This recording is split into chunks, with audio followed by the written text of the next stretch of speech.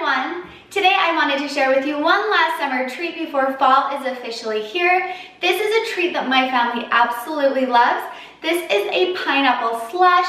It is delicious, my kids love it, and just like my kids, I loved when my mom made it. I got this recipe from my mom and I was always so excited when she would make it every year when we went camping. So this is definitely something that we love to make in the summer, but I will usually make it one time during the fall or winter just because we crave slushies.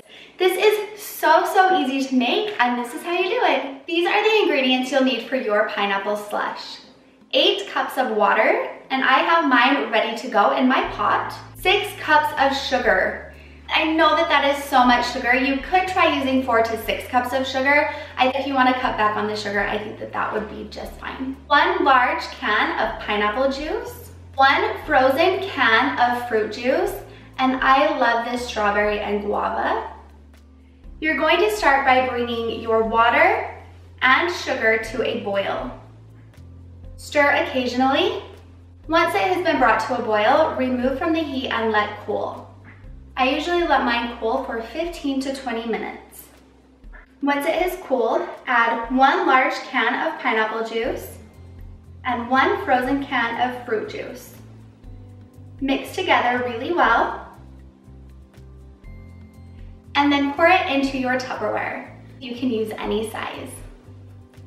Seal tight and put into the freezer. This took about 12 hours to freeze. If you put it into a big container, it's obviously going to take a little bit longer. If you want to put it into smaller containers, it's going to definitely freeze faster. And while it is freezing, it is good to take it out of the freezer and stir it all together so that there aren't any spots that don't have as much flavor, and so that it helps it to freeze nice and evenly. I do this 2 to 3 times. I have forgot to do this a couple of times and it turned out fine, so if you forget, don't worry too much. Next, you're going to need a lemon lime soda. I love to use Sprite. And I got these adorable pineapple cups just on Amazon, which I thought were perfect for our pineapple slush. I just love all the different things you can do with these. They're just so cute. And they're a cute decoration for when you're not using them. So we're just going to add 3 to 4 scoops of our slush.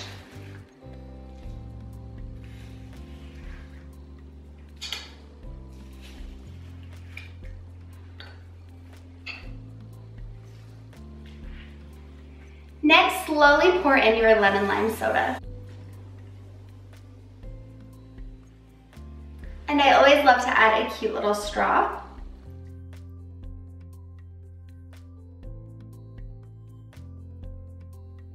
That is it for our pineapple slush. I hope that you and your family love it as much as my family and I love it. Let us know if you try it. We would love to see pictures on Facebook, Instagram, and Twitter, so please tag me there.